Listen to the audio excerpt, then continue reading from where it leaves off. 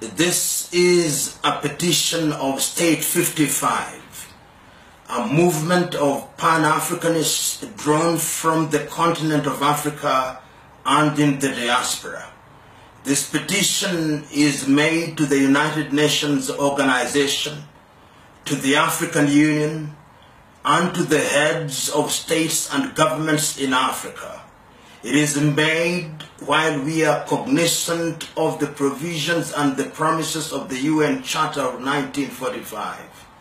We are also cognizant of the provisions of the Universal Declaration of Human Rights of 1948. And we are equally cognizant of the African Charter on Human and People's Rights of 1981. We met this petition specifically in light of the situation in the southern Cameroons.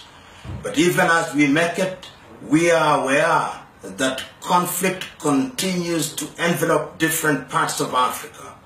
We are aware of the situation in the Democratic Republic of Congo, Northern Mali, the Democratic Republic of Congo, Central African Republic, and South Sudan. But today, we want to focus our petition to the southern Cameroons.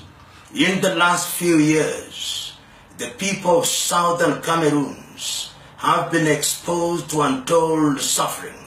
Reliable reports show that women have been raped, houses have been razed, and people have been killed indiscriminately.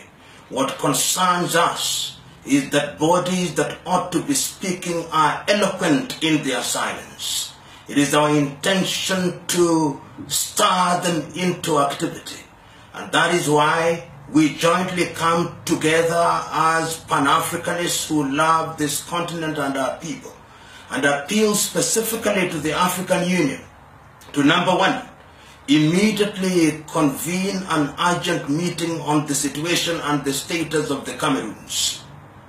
Number two, that they immediately urge the government of President Paul Biya of the Cameroons to convene an all-party meeting without conditionalities to ensure that constructive dialogue is initiated so that the plight of the people of Cameroons and the future of the Cameroons is determined in a pacific fashion. Lastly, we urge the African Union to work jointly with African governments and the United Nations Organization to put a stop to all conflict. We are making this plea aware that under Africa Agenda 2063, the leaders of Africa have promised that the guns will be silenced by the year 2020 as a condition precedent to ensuring that Africa realizes our socio-economic and political potential. We believe that this will only be achieved when the leaders of the continent take their position and do that which is right and good. We pray and urge that the people of Cameroons and all the suffering peoples of Africa are liberated from the trials and tribulations which they continue to face.